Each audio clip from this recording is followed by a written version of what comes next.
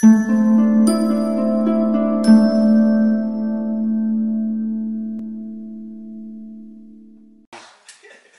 another opportunity for us to come in here and learn of the word of truth that's given to us by the Most High God.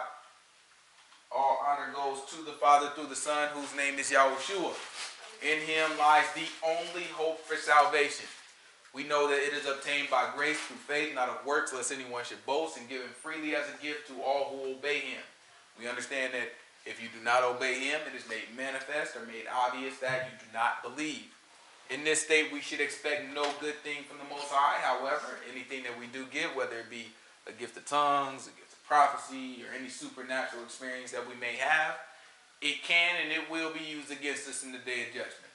With that said, peace to the saints that are in the room, to the saints that couldn't make it, but no peace to the wicked. The only thing we say to them is repent that they might live. Last week we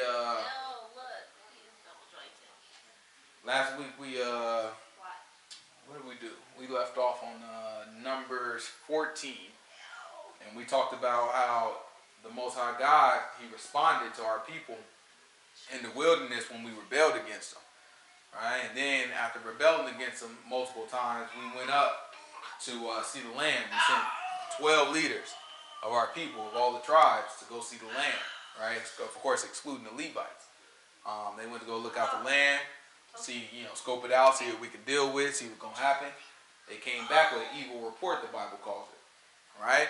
So we look at it as an evil report because that's how the Bible judged it already. But if we look at it logically and we look at what they did, they came back a report based off of what they saw, right? They went there, they saw great land, they came back and said, hey, the land looked good, milk and honey, just like the Most High God said it would be. Then they came back and they said, but there's some scary dudes over there and I don't think we can take them. They're bigger than us, and they're more than us. All right? So they came back with a report. We would look at it, that's an accurate assessment, right? That was an accurate assessment. The only caveat to it is, Most High God said that he is going to take you through the land. So the Most High God was unimpressed with their report because they said, we ain't going to be able to do it. Right? It discouraged the people. The people got mad at it, like, you know what I'm saying? Why even bring us all the way out here just to kill us, Lord? Right? We'd be better off if we died in Egypt. In fact, we'd be better off if we died in the wilderness. Most High God came back and said, okay, we'll make it just like that. All y'all butts gonna die in the wilderness. Everybody who was numbered, all right, from 20 years old and up, everybody who was numbered, y'all gonna die right here in the wilderness. And your kids, who you thought would end up dying in the wilderness or dying in war, they gonna be the ones that inherit the land. All right? So he told them 40 years, over the span of 40 years, he was gonna kill off all the people that were numbered. Okay? So now we want to try to pick it up. And we think about that rebellion, we're going to go right in. We're going to skip a chapter. Next will be chapter 15. Chapter 15 talk a little bit about sacrifices, but I got something coming up about sacrifices. We're going to kind of break down all of them. So we're going to go to 16. This is chapter 16. This is Numbers chapter 16, verse 1. It's Numbers chapter 16, verse 1. Now Korah, the son of Izhar, the son of Kohath, the son of Levi, and Dathan and Abiram, the sons of Eliab, and On, the son of Peleth, sons of Reuben, took men. Hold on.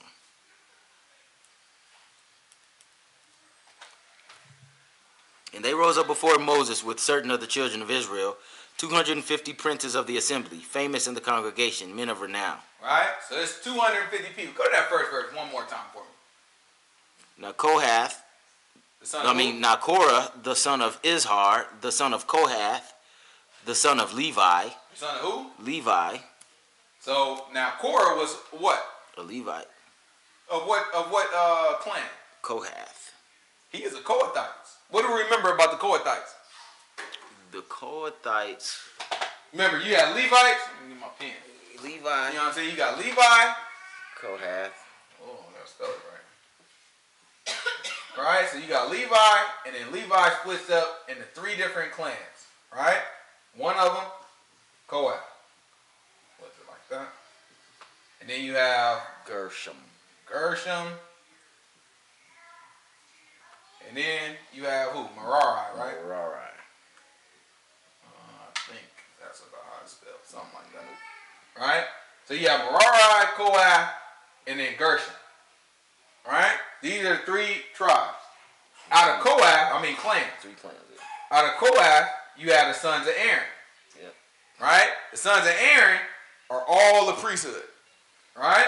But technically they're Kohathites. But only if you're a son of Aaron of the Kohathites are you allowed to do the priesthood duties. Then you have Merari, Gershom, and the rest of the Kohathites who have their own duties as Levites.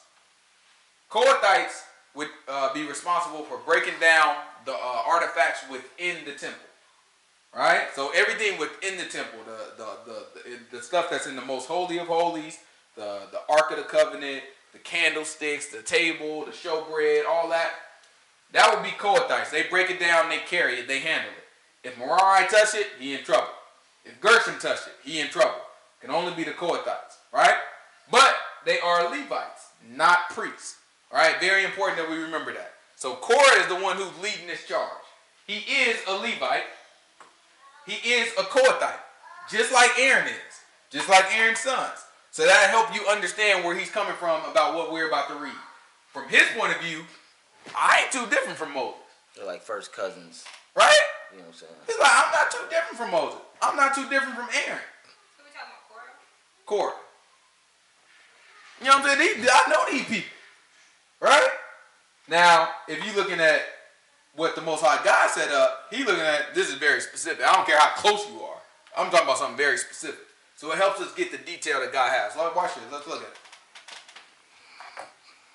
And they rose up before Moses with certain of the children of Israel, 250 princes of the assembly, famous in the congregation, men of renown. Right? So then he brought up 250 princes. Princes means what? Rulers. So there's 250 men who ruled something of the congregation. Right? All of them is famous. All of them is like hard body. All of them like, yeah, he about that. Right? When they say men of renown, it's not talking about, oh, he's very smart. No, it means they can scrap. Right? It's talking about, man, if you put them out in front of somebody, they'll get right on down with them, is what they're trying to say. So men of renown, let's see. Valiant men. Valiant, right? They ain't scary. I ain't no coward. Right? Let's do it. Right? So what they, in other words, they brought some boys with them. You know what I'm saying? So Korah coming up here, and he brought some boys. I just want to translate it. Korah got a dispute, and he brought some boys with him. Let's see. And they gathered themselves together against Moses and against Aaron, and said unto them, Ye take too much upon you, seeing all the congregation are holy, every one of them, and the Lord is among them. Why then lift you up yourselves above the congregation of the Lord? Right? So he goes to Moses, and he goes to Aaron, and he says, oh, y'all take a little bit too much on yourself. Right? In other words, you think too much of yourself. You know what I'm saying? Y'all doing all the work. Y'all the only ones that can do the priesthood. You the only one that can talk to God and that can give the commandments. He's like, no. Y'all take a little bit too much on yourself. Right? He said everybody is holy. Read the part again. Watch this. Seeing what is that, verse 3? Yeah. And they gathered themselves together against Moses and against Aaron, and said unto them, Ye take too much upon you, seeing all the congregation are holy, every one of them. You take too much upon you, all the congregation is holy. Every one of them. Right? Who else? What else? And the Lord is among them. Why then lift you up yourselves above the congregation of the Lord? Right? He said we all holy, and the Lord is amongst all of us. Why are y'all placed so high? And he didn't say God placed you. He said, why do you lift yourself up? Why do y'all make it seem like y'all better than all of us? That y'all can do more than all of us? Right? So he had a dispute. He looked at it. He was like, I'm equal. I'm no different from y'all. Why y'all get the privilege of being able to rattle off the commandments and do the priesthood and sacrifice? Why I can't do it? I'm a Kohathite. These men are renowned. These some bad boys here. Why we can't do it? All right, grab Exodus chapter 32 for me. Play a little flashback just so we remember. It's important that we know how we even got here. Why did we get here? This is Exodus chapter 32, verse 1. And when the people saw that Moses delayed to come down out of the mount, the people gathered themselves together unto Aaron, and said unto him, Up, make us gods which shall go before us. For as for this Moses, the man that brought us up out of the land of Egypt, we wot not what is become of him. Right? Remember, why would they, I mean, we look at them now, we can just say, oh, those stupid Israelites, right? Stupid Israelites had little faith. We can easily just make that assessment now. And not saying that's true, right? They did have little faith, right? But what contributes to those temptations to not have faith in those moments? Right? Why is it that Moses was going, they just feeling like, we don't know what happened to Moses. Make us a God. How did that happen? How did we get there? Moses was gone for 40 days and 40 nights. The man went up there for 40 days and 40 nights. And he's not like he said, hey, y'all, I'm going to be gone for 40 days, 40 nights. Wait for me. They was in the middle of hearing commandments. I mean, let's just make sure we lay it out and put it all in perspective. This is how it went. Most High God came, told Moses, prepare all the people. Tomorrow, y'all going to hear from the Most High God. He going to speak from this mountain. Next day, all the people gather around the mountain. They like, man, we about to hear God speak. It's real scary. Thunder, lightning. You know what I'm saying? Feel like this whole thing, this whole mountain about to erupt, turn into a volcano. Right? Okay. We shaking our boots, but we all right with this. Then all of a sudden, you start hearing this voice coming out of the mountain. Right? When the voice comes, everything got way worse. Everything got way worse. Feel like we about to die. But we stick it out for the first commandment. Stick it out for the second commandment. Third, fourth, fifth, sixth, seventh, eighth, ninth. We hear that 10th. Once he get done with that 10th, we like, listen, I don't know if we can make it past this next one. I feel like this whole thing about to explode if he keep talking. Right? This whole time, you know what I'm saying? We've been through Egypt. We've been in part of the wilderness this whole time. We ain't heard from God. But guess what? Moses been coming to us, and Moses been saying this is what God said, and we listened to him. Now, sure, we wanted to hear from God. Now, we heard from him. It's a little bit more than we expected. So, we told him, Moses. Let's just go back to how it was. You hear God, you tell us what to say, and we'll do what you tell us. Right? So, we stopped God from talking. At that moment, Moses said, all right, I'm going to go up there and holler at God. Hear what he got to say. Moses went up, hollered at God, and hasn't come down. He didn't tell us how long he's going to be gone. Remember, this is one day. Next day, we hear God. Stopping at the 10th commandment. Moses goes up to hear it. So we just wait. We like, okay, Moses about to come back down and tell us the rest of the stuff that God was going to tell us. He hasn't come yet. Okay, next step. Still hasn't come. Fast forward 40 days. Hasn't come. Right? So we looking like, I ain't seen Moses take a lunch up there. You know what I'm saying? Moses ain't take no lunch. He didn't take nothing up there with him. He didn't say how long he's going to be gone. And that was a scary mountain when he went up in there. I don't know what happened to Moses. Right? And so you look at it and you break it down, put it in context, it's not this crazy thought that they had. It's actually pretty logical. You know what I'm saying? It actually makes a little bit of sense. Right? So you look at it, it's like, Moses gone. Make us something. Right? We're used to having something. We don't want to hear from God no more. We don't want you to go back to God and be like, all right, Moses gone, talk to us again. We don't want that. So make us something else. Make us an image of our God. Moses was the image before. Right? Yeah. So now give me a golden calf. Right? We used to that type of stuff in Egypt. What's appropriate, give us a golden. Never mind the fact that the Most High God just said, don't make an image. Right? Well, they make us an image. Aaron did it. Right? Let's see. And Aaron said to them, break off the golden earrings which are in your ears, in the ears of your wives and your sons and of your daughters, and bring them unto me. And all the people brake off the golden earrings which were in their ears, and brought them unto Aaron. And he received them at their hand, and fashioned it with a graving tool, after he had made it a molten calf. After he had made it a molten calf. And they said, These be thy gods, O Israel, which brought thee up out of the land of Egypt. And when Aaron saw it, he built an altar before it, and Aaron made proclamation and said, tomorrow is a feast of the Lord. And they rose up. He said it's a feast of what? The Lord. Feast of the golden calf. Feast of the Lord. Feast of this strange God. It's feast of the Lord. And they got all capital letters? Yep. That's a feast of Yahuwah. Let these people tell you that they're trying to worship another God. They're trying to worship the Most High. They knew who they was worshiping. They just did it wrong. It ain't no different from a Christian having a cross or praying hands or a fish on the back of their car or a dove on their Bible and all that crazy stuff they do is no different. On Purim. Purim, morning of Purim. I was over at my mom's house, and me and my stepdad, you know what I'm saying, he was talking, you know what I'm saying. So I just happened to, you know what I'm saying, he a Hebrew, you know what I'm saying. That thing make my heart smile, you know what I'm saying. He called me every now and again, be like, all my life I've been lied to, you know what I'm saying. I be telling him, we be chopping it up. So every time I see him, you know what I'm saying, he got a nice thick, you know what I'm saying, Hebrew beard, you know what I'm saying. That thing nice too, you know what I'm saying. So I'll be looking at him, he like, my man, you know what I'm saying, let's talk. So we be chopping it up, you know what I'm saying. These people be teaching him some of this stuff like eat him the white man. But he understand, you know what I'm saying? It's like you speak to him, you show it to him in the book, he ride with that thing, you know what I'm saying? So it's an easy conversation. I'll be letting him know, you know what I'm saying, trying to, you know, strengthen him and everything, just kind of hear what he got to say, because I can still learn from him too. You know what I'm saying? So we just chopping it up. We was chopping it up for a good little minute. You know what I'm saying? One of the reasons I was almost late for Purim. And then this, you know what I'm saying, like a little Mexican dude, you know what I'm saying? He like came walking up, you know what I'm saying, out of nowhere, just in the middle of our conversation. So at first I'm looking like, what you been, you know what I'm saying? You know what I'm saying? Grown folk talking here, but going somewhere. But he came in, like, God bless y'all, God bless y'all. You know what I'm saying? That's it. And then just stood there. So I'm like, well, we over here talking, you know what I'm saying? You just gonna stand in the middle of our conversation.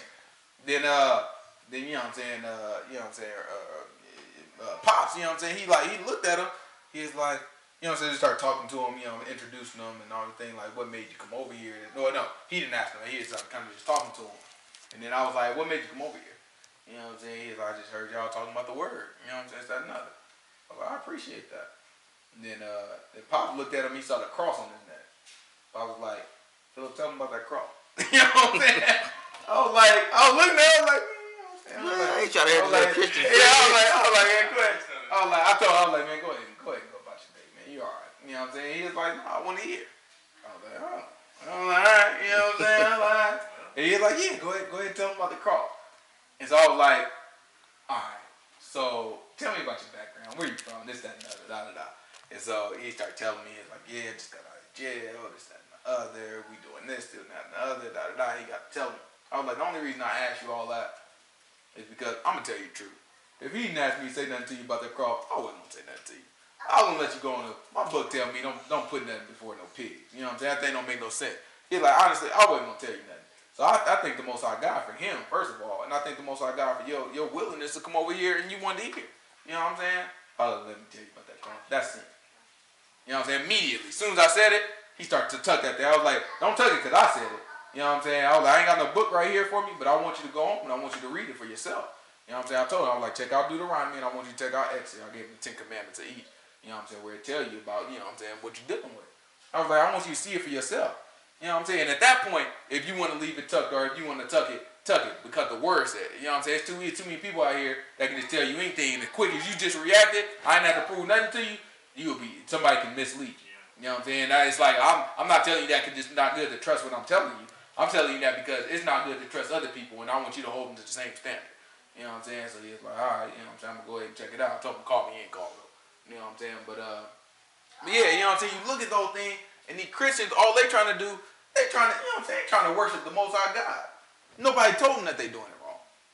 Nobody told them that cross is as good as the golden calf. They read that in church, so they read about the golden calf in church. They shake their head, all those Israelites, stupid Israelites. Praise God, but they got their altar, big old cross right there. Pastor behind it talking about those silly Israelites. They didn't have no faith. Now we looking like you ain't no different. Same thing. Most High God looking at it, he looking at it. Same darn thing. Right? I told you very specific. We look at it, a lot of times we look at this stuff and we be slapping our face. I can't believe if I was in the wilderness, I would have never done that. You need to stop all that line. You got a cross right on the front of your thing right now. You're doing it. You got way more information than the Israelites had. We didn't have no information back then. We was cutting edge. We blazing the path. We making it happen. Now we got all these examples. All this stuff in the Most High correcting people for idolatry back to back to back. And we still doing the same thing. Pretty up and say, no. This is the cross that represents Yahushua's suffering. Jesus suffering. Okay, that makes a whole lot of sense. That was the calf that represents the God that took him out of Egypt. So, what you say? What you mean? Most High God can't be represented with nothing made by a man hands. That's crazy. That's a book. We couldn't even make an altar. If we wanted to sacrifice, what's our option, T? I want some meat.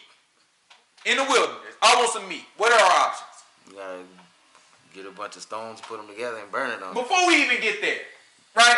I want some meat, right? Yes, I want some meat. I don't want a deer. I don't want to go hunt something. I got a nice little sheep. You know what I'm saying? Nice little lamb. Gotta bring it to the priest. I got lamb right here. I want to eat it though.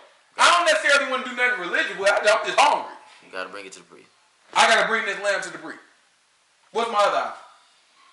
Priest ain't around. I'm away on business.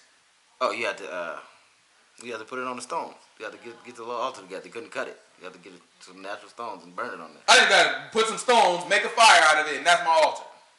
What happens if I just this one ain't fitting right? Let me take a little chisel to it, kind of break it down. What happened? It wouldn't be accepted. That thing is a sin before me. Most High God gonna look at that and be like, that's a sin before me.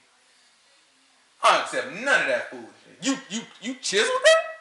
Oh, that's it. I just chiseled it. Hey, I just tried to make sure, because I wanted it to kind of fit together. I like when I can make my fire and it come out the middle. You know what I'm saying? I just put what I need in front of it. So to do that, I just make a little hole in this rock right here. Most I gotta look at that now. You messed that one all the way up. We good. You just killed a whole bunch of time with that. You got all them pretty rocks. Put a hole in one of them and killed a whole bunch of time by doing that. You want to do it, you bring it to the altar. That was made by hands. After what though? The priest. After what though? He was sanctified. But Moses did what? Moses had to sanctify the priest. So when Moses was up on the mount, 40 days, 40 nights, Most High God gave him instructions to make a tabernacle. Yeah. And he said he had to make it after what he saw in the Most High God's heaven. Right? So even though it was made with hands, it was made with very specific design according to what the Most High God gave. That's our exception. Right? That's where you got to make your sacrifice. Or you ain't going to do it there. You away on business. You far away. You know what I'm saying? You ain't near the camp. Okay, well, you make your altar without hands. You just put some stuff together. That's it. Don't you chisel nothing. Don't put no tool on it. Otherwise, that becomes a sin for us. The Most High God is very specific. And you see that, and you learn his character, and you think it's okay to have a cross? You think a dove, you asking people where the dove, it don't what it represent then? Why you got a dove? What's the dove mean then? No, see, it ain't got nothing to do. Nothing. You telling me it has nothing to do with the fact that when Yahushua was baptized, the Spirit descended on him like a dove. The Spirit of who? Spirit of God? Oh, okay. So that's an image of the Most High God at that point. How you gonna look at it? The fish don't mean nothing. So, I read in the ancient church father books that they used to make a fish in the sand to represent, that Christians who were being hunted by the Romans, they used to have a secret code of making a fish to let them know that Christians were in that area or some foolishness. I've never heard that one. I heard that when I was in Florida.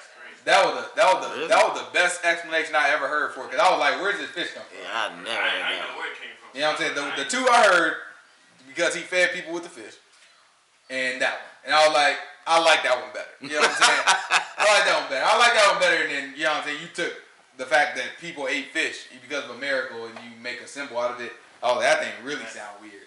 But if you take it as like it has some type of historical secret meaning and it means something to Christians because this is what we used to do when things were tough. Alright, I can see that. You know what I'm saying? I can see it. It's still a sin though. You know what I'm saying? You get past all that. Alright, for sure. It means something to y'all. You get done with it, guess what? That thing's still sin. Right? Who knows where that thing came from? It could. Chances are it could just be flat out idolatry that crept into Christianity and they come up with a good story to explain it. You know what I'm saying? It could very well be. They had other Christian images that didn't make it because it was clear it was idolatry. The cross before the cross. With the circle around it. Yeah, they used that. It's called a Cairo. Look like something like that. Look like a Celtic cross or something. Yeah, it's exactly what it is. You know what I'm saying? You look at that one. That's what they had before. Right? Before the cross was all big and all that, you had the Cairo. You know what I'm saying? Which is almost a cross and it look weird. Like look just like a cross, just like a little halo around it or something. Yeah. You know what I'm saying? You deal with that. So you can tell, like, they knew that thing was clear idolatry. It wasn't nobody about to keep that thing around. Because they knew that thing didn't come from nothing from the Bible. Right? So they twisted, got rid of all the extra stuff and just did a regular cross. Right? So it's some stuff that probably just didn't make it. But you look at it, that's why it's important that we not shaking our heads and just saying stupid Israelites when we reading this, or stupid whoever that we read. Stupid, even the Amorites, or even any of these people. It's important that we not just looking at it and just because the Bible gives a judgment, we just say stupid, they should have known it was evil. No. The only reason we know it was evil because the Bible said that was an evil report. Right? It was logical to come back and say there's giants that are 3 times our darn size, we not gonna win. That's a logical decision. That's not crazy, right? It's not a stupid decision. That's logical. They're bigger than us, and it's more of them. The land looks very nice. They're bigger than us, and it's more of them. They have very high walls. We're not gonna win. That's logical, right? The only thing that they had to factor into their logic is Most High God already gave it to it. Most High God said that we can take it. Now that trumps, right? A lot of people say that trumps. That's the only part. But if you minus out the faith part of it, it makes sense why they did that. So now we can learn from that at that point. If we don't do that, we just look at, oh, stupid Israelites, we learn nothing. We don't get anything from what they're talking about. Because now we're going to go back and we're going to have crosses. We're going to go back and the Most High God told us that something is ours, and we're going to say, you know what? I can't stop sinning. Right? It's just like these are the mistakes that we just keep making because we haven't learned. Grab for me,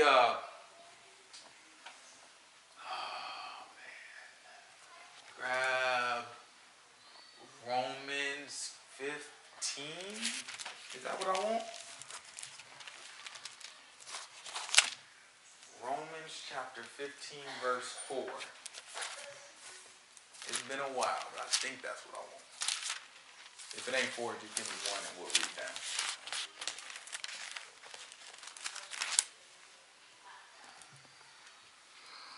For whatsoever things were written. Yep, that's it. Okay. This is Romans chapter 15, verse 4. I appreciate the Most High. For whatsoever things were written aforetime were written for our learning, that we through patience and comfort of the scriptures might have hope. Right? Everything that we have written, it was written for our learning. That we can learn from it. That we can get it and be like, okay, now I got it. Right? Now I got it. Now I see where they went wrong. Let me make the corrections. Let me make sure I don't do the same thing. Right? That's why we read the Old Testament. That's why we read these things. Because it gives us an example. It gives us something that we can put and we can say, somebody's made that mistake before. This is how it can be avoided. Right? I know God's character now. I know how he sees that.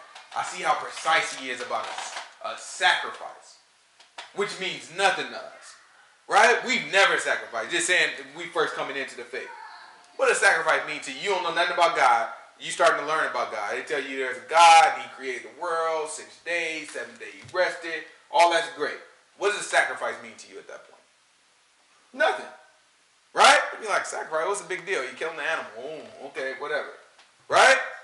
And then you start learning this sacrifice that means nothing to you.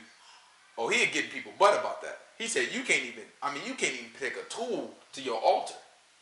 That's how serious it was. You start to learn something that small, be that serious about? And to us, you know what I'm saying? To us at that point it's small. Then you start to learn maybe it's not that small to him. Right? That's what we get from the scriptures. That's what we get from the New Testament, from the writings. Right? We can start to understand what the man is looking for, what he expects from us. What can we learn from him? Where were we? We're probably at Exodus 32. Oh yeah, you want to go back there? Yeah.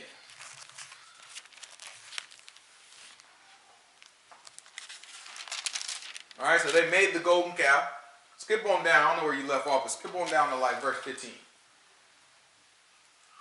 probably already there. And Moses turned and went down from the mount, and the 2 tables of the testimony were in his hand. Mm-hmm. The tables were written on both their sides, one on the one side and one on the other were they written. Mm-hmm. And the tables were the work of God, and the writing was the writing of God, graven upon tables. And when Joshua heard the noise of the people as they shouted, he said to Moses, there is noise of war in the camp. And he said, it is not the voice of them that shout for mastery, neither is it the voice of them that cry for being overcome, but the noise of them that sing do I hear. And it came to pass, as soon as he came nigh unto the camp, that he saw the calf and the dancing, and Moses' anger waxed hot, and he cast the tables out of his hands, and brake them beneath the mount. And he took the calf which they had made, and burnt it in fire, and ground it to powder, and strawed it upon the water. And what did he do that? And made the children of Israel drink of it. He said, drink it, boys. What's wrong with y'all? Keep going. And Moses said unto Aaron, Moses. You look at Moses, man. Moses wasn't playing. And at the same time, he still stood in the gap for these people every time. He look at our people. He is hard on our people. He is hard on them. But at the same time, he always stood in the gap for us. We're going to keep reading. Why?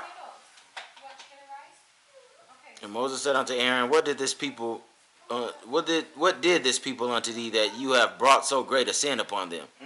And Aaron said, let not the anger of my Lord wax hot. Thou knowest the people, that they are set on mischief. For they said unto me, make us gods, which shall go before us. For as for this Moses, the man that brought us up out of the land of Egypt, we wot not what is become of him. And I said unto them, whosoever has any gold, let them break it off. So they gave it me. Then I cast it into the fire, and there came out this calf. And when Moses saw that the people were naked, you know what I'm saying? I put it in the fire. The calf just happened. Yeah, okay, Aaron. And when Moses saw that the people were naked, for Aaron had made them naked unto their shame among their enemies, then Moses stood in the gate of the camp and said, who is on the Lord's side? Let him come unto me. And all the sons who came? And all the sons of Levi gathered themselves together unto him. And he said unto them, thus says the Lord God of Israel, put every man his sword by his side, and go in and out from gate to gate throughout the camp, and slay every man his brother, and every man his companion, and every man his neighbor. And the children of Levi did according to the word of Moses, and there fell of the people that day about 3,000 men. All right, keep going. For Moses had said, consecrate yourselves today to the Lord. He said what? Consecrate yourselves today to the Lord. He said, set yourself apart today. Right? You set yourself apart to the Lord today. Let's see. Even every man upon his son and upon his brother, that he may bestow upon you a blessing this day. He said, and then this day, he going to bestow upon you a blessing. Right? Guess who would have been a part of this group? Firstborn. Korah. Right? Oh, yeah. So you have to understand what Korah's perspective is. Korah's perspective is, I'm part of this thing. I'm blessed just like the rest of y'all blessed. That's why he cool. That's why he can lead this charge. He feeling like, let me get some boys with me. You know what I'm saying? I say all y'all can do it. I say all of us. The Lord is close to all of us. I say all of us is holy. Right? I say we all go and let's holler at Moses. I'll talk it. I'll do the talking. I'm just like him. I'm of Kohath.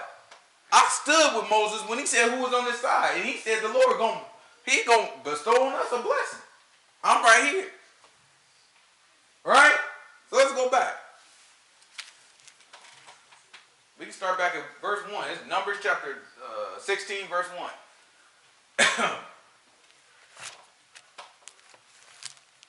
I love this thing. We can learn so much just from how Korah react. Because if you look, I like to look at what they were looking at. I like to try to understand, like, what in the world? Because sometimes you read this up, you're like, what in the world would make you do something crazy like that? You're going to talk to Moses like you lost your damn mind. But then when you think about it, you try to start putting everything in context, be like, oh, no, I probably would have did the same stuff. My stupid self, I probably would have did the same exact thing. I probably would have looked at it, got to, like, I don't see what there, because it's details. It's right. You look at it, be like, I'm from Kohath. I'm a Levite. I was there when everything was going down. Most High God spoke to all of us. He said we are peculiar people. Like, I'm listening, I believe God when they say that. There's a whole lot of other stuff God said too. You know what I'm saying? You ain't paying attention to, but the part that you like, I believe God. We don't do that today. We don't have this whole book full of God's words, but the part that we like, we be like, oh, this is what God say, John 3:16. And the whole other parts that we may not like so much that'll provide a lot more context, but we skip right over that thing. That thing ain't even in the book for us. Like 1 John chapter 3, verse 6. Alright? St. John chapter 3, verse 16, good. 1 John chapter 3, verse 6, I don't know nothing about that. Right? Same book, Same book. Same person writing it. Same message from the Most High God.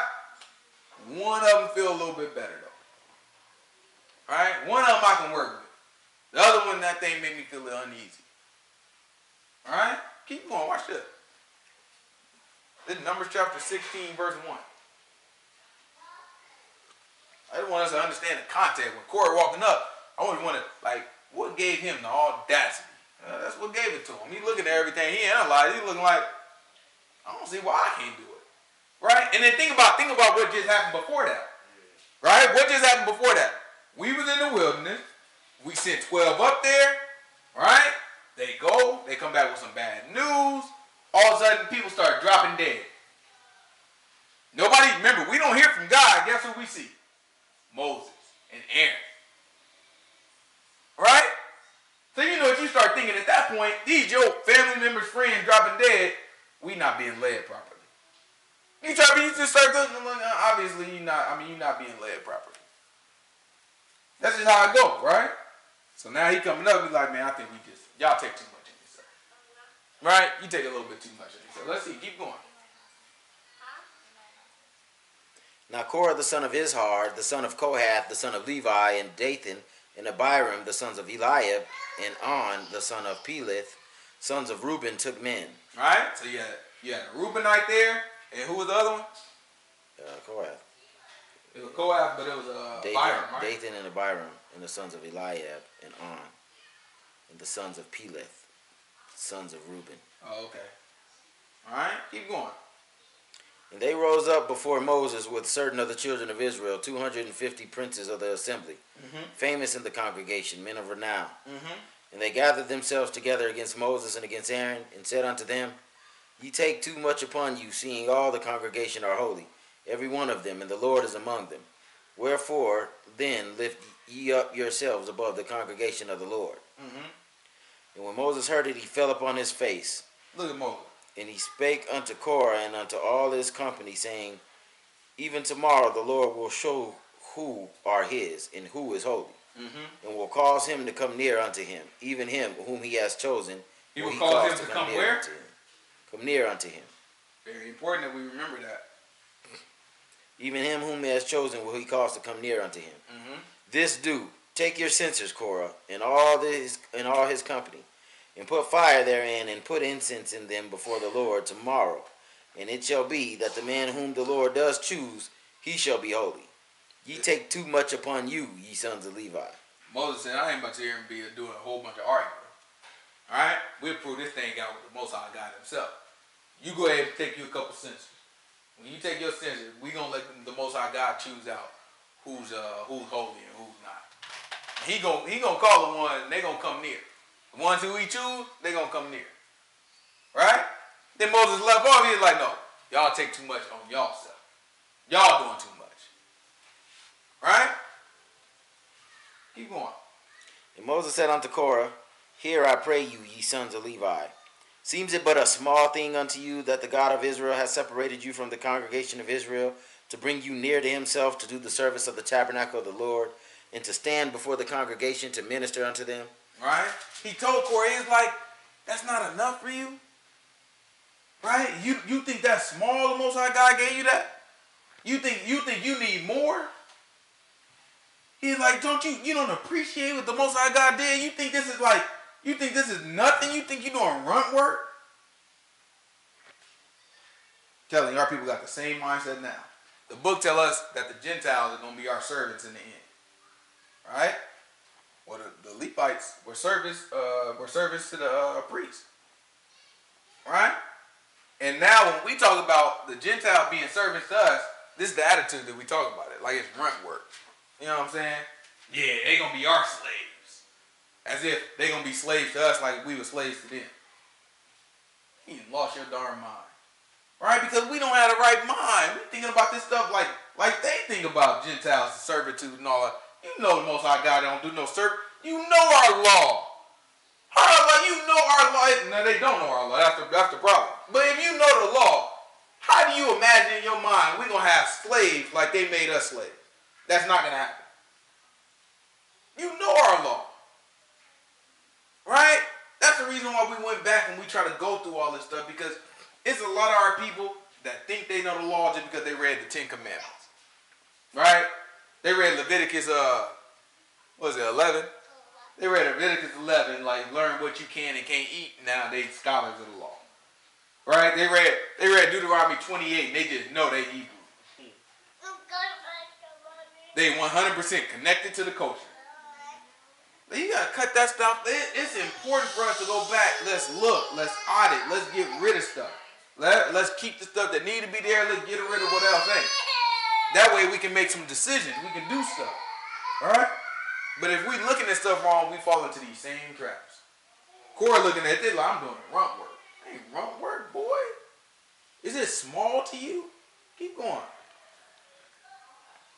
And he hath brought thee near to him, and all thy brethren, the sons of Levi, with thee, and seek ye the priesthood also? He said, you want to do the priesthood as well? Alright. Keep going. For which cause both thou and all thy company are gathered together against the Lord. And what is Aaron that ye murmur against him? He's like, what Aaron even got to do with this? You think Aaron chose to be a priest? No, the Most High God chose him. Grab 1 Timothy chapter 2. Give me verse 9. I'm sorry we make this mistake today. This 1 Timothy chapter 2, verse 9.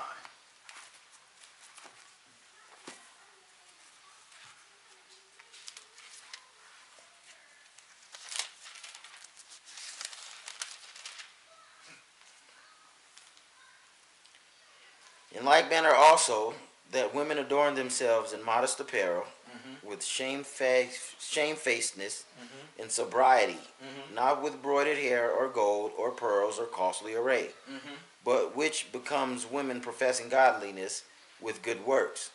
Let the woman learn in silence with all subjection. But I suffer not a woman to teach nor usurp authority over the man, but to be in silence. For Adam was first formed, then Eve. Adam was first formed, and then you.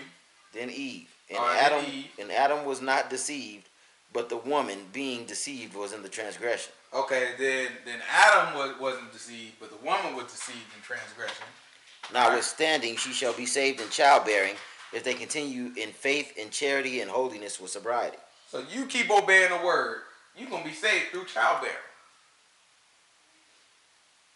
Right? You know some women to look at when they see that? Childbearing. That's sexist. Right? You know the Most High God looking at it? Is that small to you? Right? Is this a small thing? Just like he said to Korah. Is this a small thing to you? Do you think this is runt work? Grab 1 Corinthians 15, 13, right? 1 Corinthians chapter 13.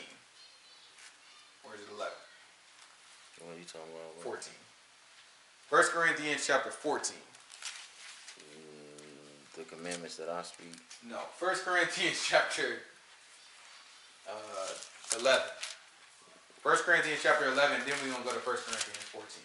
11, that's the supper, right? Yeah. Yeah, at the end. It's 1 Corinthians chapter 11, verse 10. I think I'm on 12, but it started 10. Okay, yeah. For this cause ought the woman have power on her head because of the angels. Nevertheless, neither is the man without the woman. Neither is the man without the woman. Watch this. Nor the woman without the man. Nor is the woman without the man. Why? In the Lord.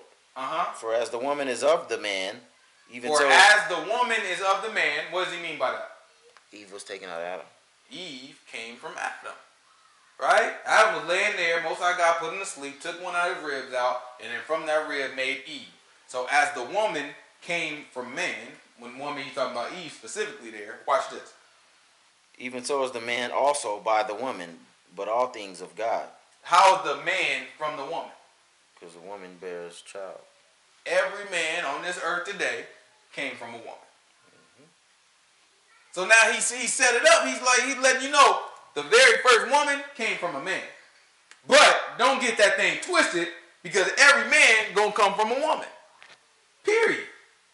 So now you look at it and be like, oh, this is a small thing. Right? A woman, I can't preach. What the woman gonna say? I'm saved just like the man is saved. Right? God talked to me just like he talked to the man. Right? Why I can't preach? I know the Bible just like this man know the Bible. Just like Cora. She running down, she looking at it. This don't make no sense. I can put words, I speak better than my husband. There's a lot of women out here, I speak better than my husband can't speak. I speak better than, I know the Bible better than my husband. Tell me why I can't teach him the word. Tell me why I can't get in front of the church and talk. Why does he have to be the only pastor? I'm eloquent. I be teaching these women all the time and I have success. Just let me teach the men. Way more people will be saved. This can further God's plan. They look at all this stuff and they looking like, I can do these things. Just like Cora. What was Cora thinking about? Cora looking like, oh, we can get the thing together. All these people just died. Oh, we can clean all this stuff up. We just need better leadership. Right? Moses, you take too much on yourself. Right? Then the woman, she go to the pastor, she like, I can be a pastor. Just let me help out. I can be a pastor. I can be a minister. Right? Most High God like, no, sit your butt down. You're all right. You can be saved through childbirth as long as you continue to obey the word. Right? She look at that like, nah, that's a small thing. Childbirth. I don't even want kids. Right? You look at it, but if you look at what he's talking about, he's saying there's going to be a man who's going to lead to salvation, who's going to teach. And that man who's going to teach, guess where we came from? A woman. He going to come from a woman. You obey the word, y'all just keep having children. It's going to be a man that come along, and he going to teach the word. If it wasn't for you, this great man wouldn't have been here. That's it. Give birth to a great man. Or don't. You ain't got to give birth, but don't. Just keep on obeying the word. But women will be saved through childbirth. Period. Because there's going to be a man that comes from their childbirth, that they reared up, that they raised, that they nurtured, that they kept alive, that they the ones who gave a great example to. And then that man then is going to lead the world into salvation. Where do you think Yahushua came from? No, he came from Mary. He didn't have no man. Most like God said, I don't want no man touching this. Guess who we wanted to touch it though? Y'all think that's a small thing? That's crazy. Right? But the world will trick us into thinking, oh, that's just sexist. Shut up. You don't know what you darn talking about. That's one of the most important things. You mean the son of the Most High God had no man touching him? But guess what he did have touching? He came from a woman. How you gonna stop that? How is that a small thing? He ain't got no earthly father. Guess what he do got though? An earthly mother. Because they gonna be saved through childbirth. That's book. We look at this thing like, nah, these pastors taking too much on themselves. No, woman, you taking too much on your darn self. Just relax. Calm down. Work in what God gave you. It don't matter what you think you can do or what you think you're qualified to do. It's about obedience. This is what the Most High said. God said, do. Grab 1 Corinthians 14 now. This 1 Corinthians chapter 14. Give me verse 27. Let's say 21. So 21 might be what I want, but 27. That seems too high up. If any man speak in an unknown tongue, let it be by two. No, I don't want that. Grab 27 too high up. Grab 37. This 1 Corinthians chapter 14, verse 37. If any man think himself to be a prophet or spiritual, let him acknowledge that the things that I write unto you are the commandments of the Lord. Right there on point. Paul's the one who told us that. Right? He said, man, look, you might think of yourself spiritual. You might think you a darn prophet. Right? So if that's the case, let him acknowledge that this is coming from the Most High God. You know, in other words, he's saying, if you think you spiritual and you don't acknowledge that this is coming from the Most High God, you ain't spiritual. Right? He said, this is commandment that I'm giving you. Keep going.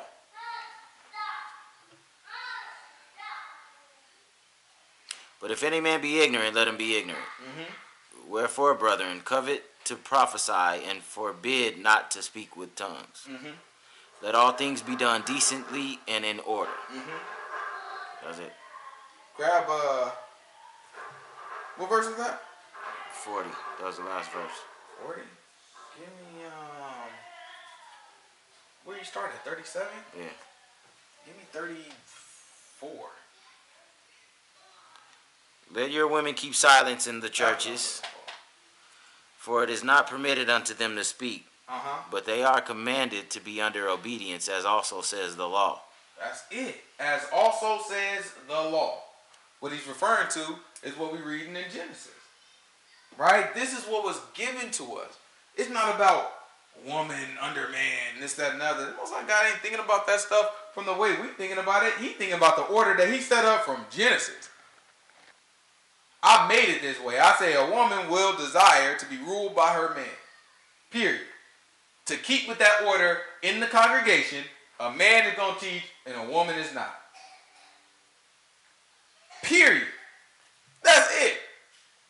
It ain't nothing about how we thinking about stuff. That's the order. Stick with it. You can think, if you just think about it, does Korah have the muscles that it takes to lift the lamb and to chop it up? Yes, of course. Right? Does Korah have the intelligence that it takes to lift a lamb and to chop it up? Yes, of course. Right? None of the physical attributes of Korah would keep him from doing what a priest does. It has nothing to do with that. It has what to do with one thing. Most High God said, you got to be a son of Aaron. Is Korah a son of Aaron? No. Could he physically do everything that a son of Aaron does? Sure. Absolutely. It would just be a sin for him. Could a woman physically do everything that a man does? In a lot of cases, yes. Right? In terms of preaching and teaching and all that, yes. It would just be out of order for her. Right? That's what we have to kind of get through our brain. Get away from what could and might and all that. Let's get how does God want it to be? Period. Otherwise, you get caught up in what the world is telling you, what is fair and unfair and all that, and you end up just like Korah.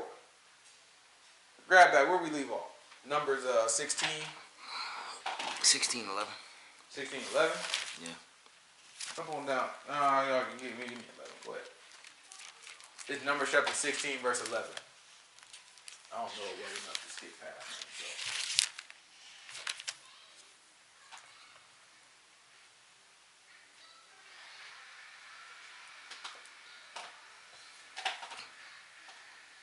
For which cause both thou and all thy company are gathered together against the Lord. And what is Aaron that you murmur against him?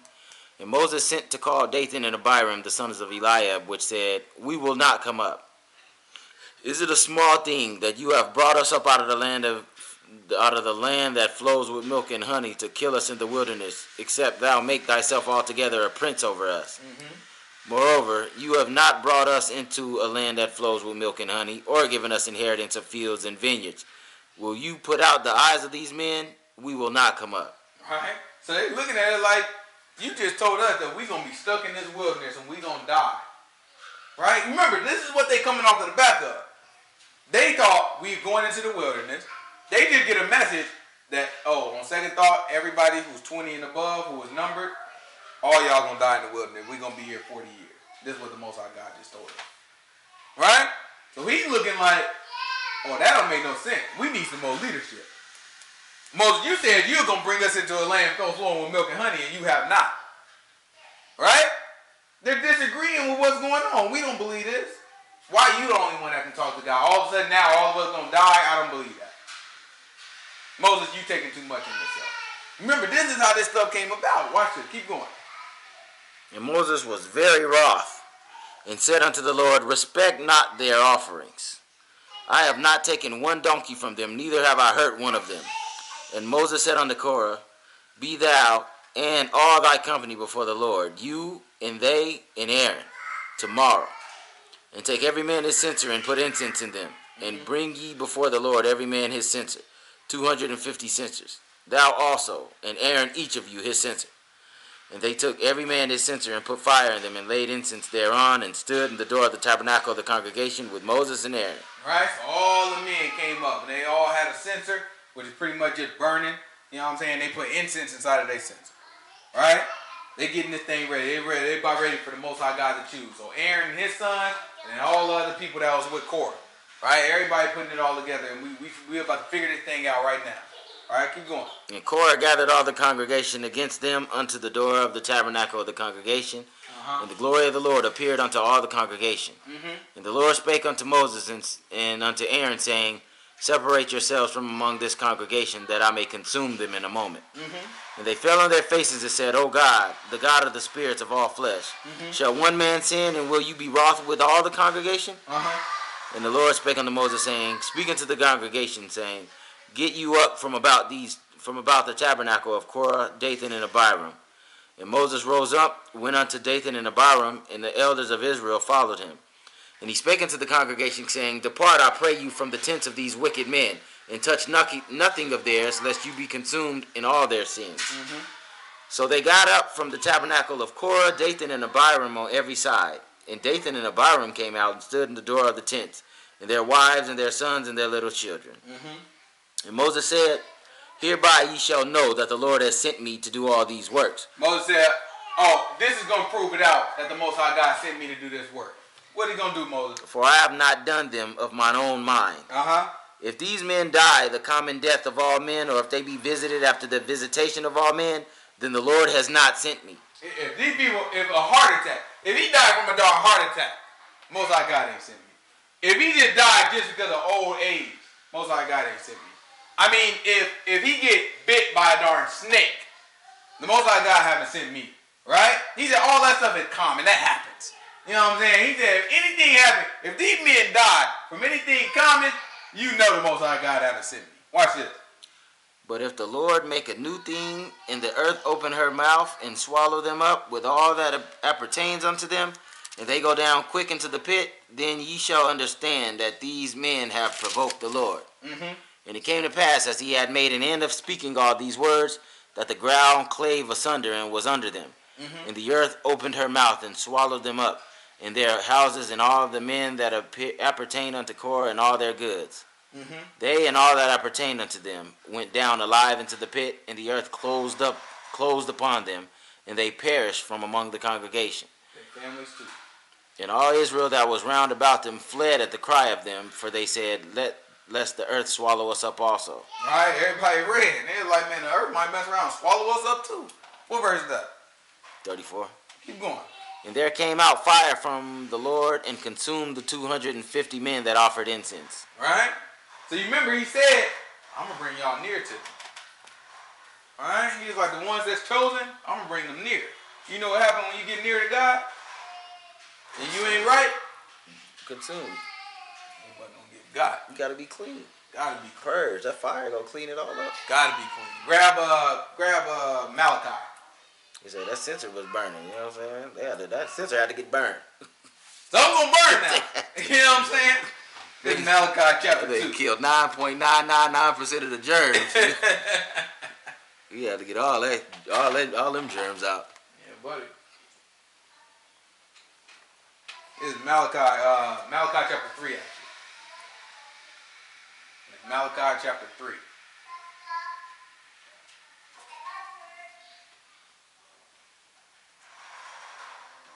Like a couple verses after that, they came back to him and was like, you killed the people of the Lord. Oh yeah, we're going to get it. Malachi 3. Verse 1.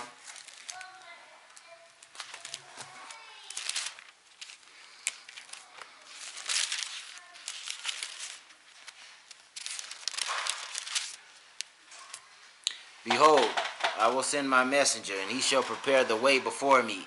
And the Lord whom ye seek shall suddenly come to his temple, even the messenger of the covenant, whom ye delight in. Behold, he shall come, says the Lord of hosts. But who may abide the day of his coming? And who shall stand when he appears? For he is like a refiner's fire, and like fuller's soap. Watch this. And he shall sit as a refiner and purifier of silver. And he shall purify the sons of Levi, and purge them as gold and silver, that they may offer unto the Lord an offering in righteousness. All right, whenever you purifying and you purging, what does that mean? You got to clean it. It's like what T just said. 99.999. That thing, you got to kill something. Something dying.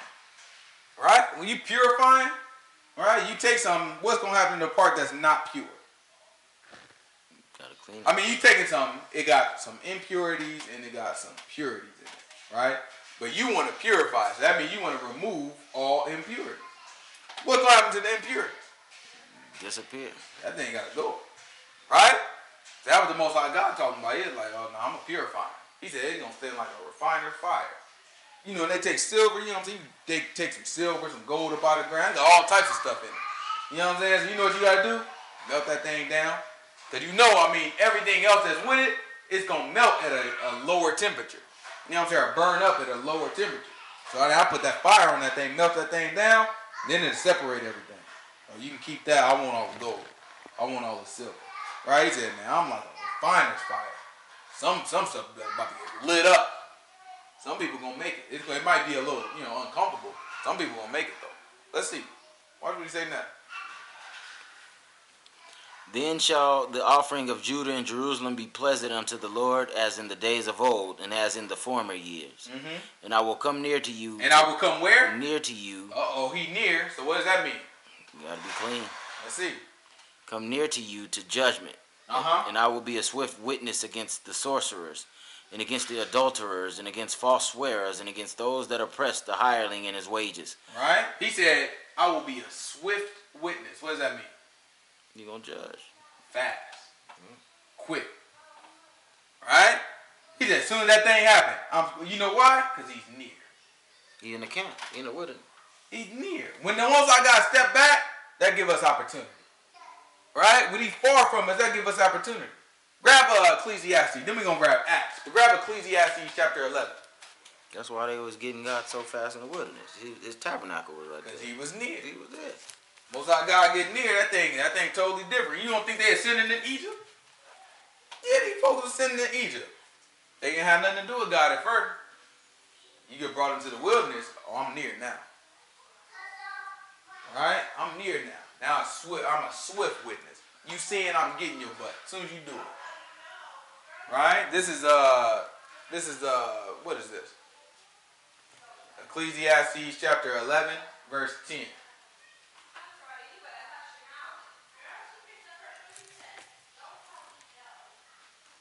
Ecclesiastes chapter 11, verse 10.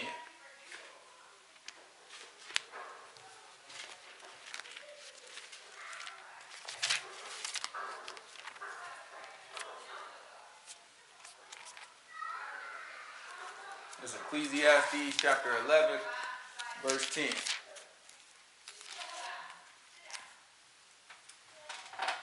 Therefore remove sorrow from thy heart, and put away evil from thy flesh, for childhood and youth are vanity. It's chapter 11, verse 10? Yeah. Keep going. That's the end of the chapter.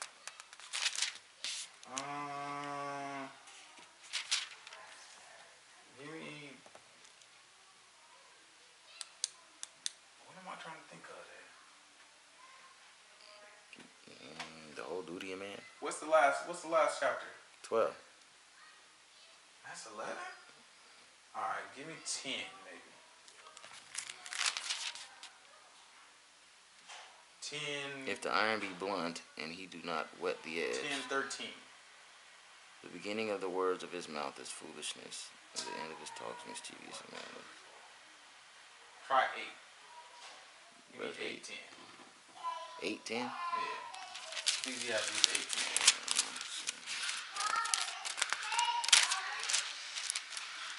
And so I saw the wicked buried, who had come. That's what I was. Okay. This is Ecclesiastes chapter 8, verse 10.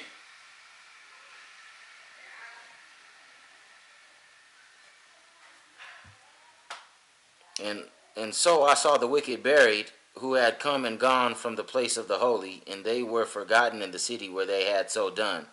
This is also vanity. Because sentence against an evil work is not executed speedily. He said what? Sentence against an evil work is not what? Executed speedily. Therefore, the heart of the sons of men is fully set in them to do evil. Right? He said when the Most High God don't execute judgment, or anybody don't execute judgment fast, people will mess around and start feeling like they can do evil. Right? Why do you think the Most High God back up? Let me see who y'all really are. Right? Let me just see. Right? Once the Most High God back up, people start feeling like, oh, okay, I can get away with this. I can do what I want to do now. Right? Because nothing's happening to nobody. That's how we feel right now. That's why people feel like, well, how do you know what you believe is right? What I believe is right. I know God for myself. Right? Because people feel like they can do whatever they want at this point. Right? I make up my own darn God. Who's going to tell me not to? Ain't nothing going to happen to me. You got people talking about, they think Lucifer is the devil, so they're just idiots. Right? So they sitting there talking about Lucifer, 666, and all this crazy stuff, because they think they think they're doing something. Ain't nothing going to happen to me. That's their mindset. Right? Most like God back up. You know what I'm saying? People just start feeling like, that's how you can know. It's like, okay, I can make it clear. Even when I'm stepping back, these are the ones that still obey my word. Right? Then after that, he get real close. Then it's now a swift judge. He said, I'm a swift witness to all the sorcerers, to the darn liars, to everybody. I'm a swift witness to these people. Right? That get everybody else's butt. Grab, give me Acts chapter 16, is it? Acts 17, actually. You was on the sorcerer? No. That's, let me talk to the Gentiles. This is Acts chapter 17, verse 22.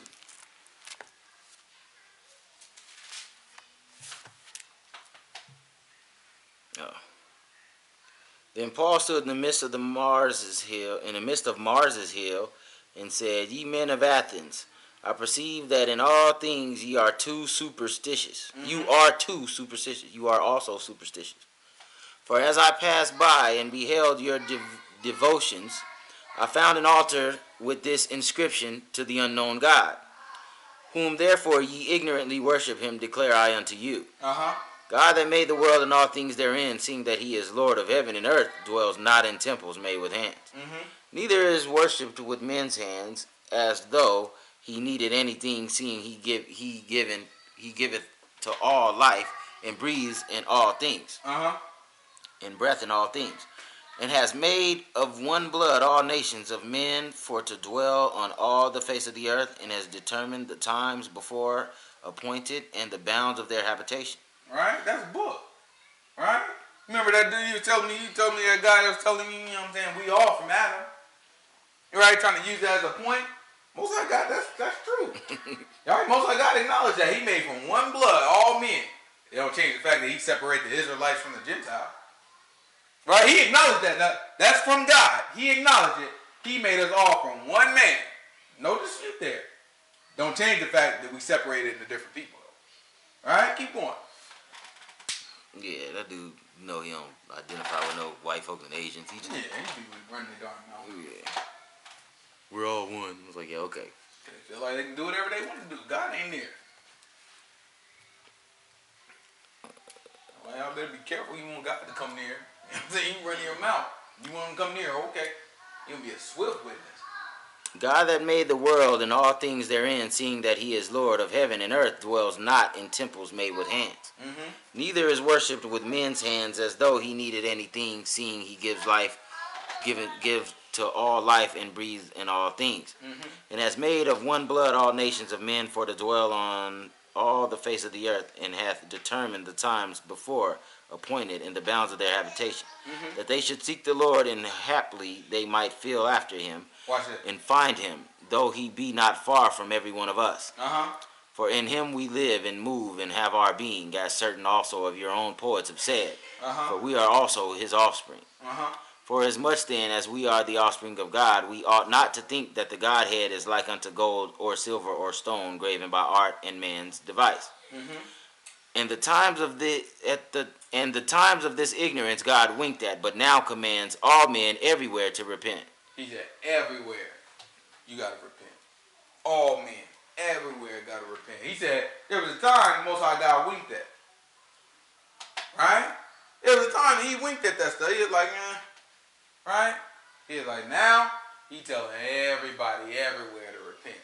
Because he trying to let you know, I'm about to get real close. I ain't that far now, but I'm about to get real close after this. Right? He's trying to prepare. Trying to let us know what we're dealing with. Right? It's very important that we understand the dynamics of God and what he's trying to do in his plan. And the only way we get that is just by understanding his character. How did he deal with us before? That's not going to change, right? The way he's dealing with stuff, the dynamics, the character, right? Oh, that we have to use that like a key. You know, like you have a map. You know what I'm saying? Like the map be having all these different little symbols on it. And you're like, what does that symbol mean? The map is always going to have like a little key at the bottom. It's like, this symbol means this. This is the distance, and this, that, and other. All that stuff going to be at the bottom. You know what I'm saying? You got to use that. When we reading the book, we got to develop a little key. Like, this is what the Most High God is. Like, this is how he operates. When he says this is what he means. You know what I'm saying? It's how it works. It's what he's expecting from us. Then we can navigate. You know what I'm saying? Then we can look at this and be like, okay, I know how the Most High God is operating. You know what I'm saying? That thing becomes second nature for us. It becomes easy. We don't do that, man. We out here taking guesses. And we're not dealing with something where we can afford to make a wrong guess. All right? We have to be operating off of facts. All right? You can see that everything the Most High God is saying is very precise. All right? He's saying stuff to these people, and they taking like a couple facts and they leave one out, and you see their whole plan is off. All right? Corey looking at it. Well, we gonna die in the wilderness according to you. I'm holy just like you are. Most High God is amongst all of us. You know what I'm saying? And I'm a Levite, and he separated me just like he separated you. Let's do it. You know what he didn't consider? He already told you, but only Aaron. Right? You didn't consider that.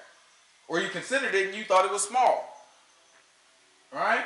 That's what we have to do. We have to be able to open up the book, get everything, and be like, okay, all this applies. You can't take one up but the other. Alright? Any questions? Next week we're gonna try to pick up and we're gonna finish off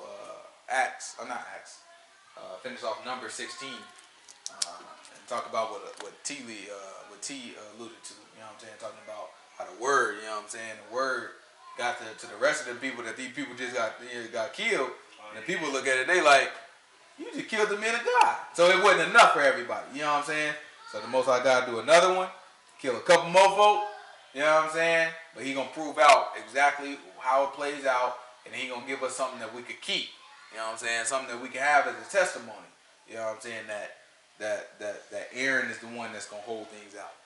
So and we'll kind of look at some of the other perils that we went through after that. Let's go ahead and pray out.